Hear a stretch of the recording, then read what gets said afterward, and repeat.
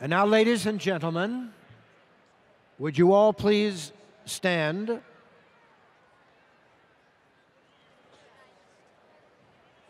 And help us honor the United States of America. Out of respect for our country, we ask that you please remove your hats. Veterans, please salute. You're invited to join the Westminster Presbyterian Youth Choir under the direction of Robert Morris as they sing our national anthem.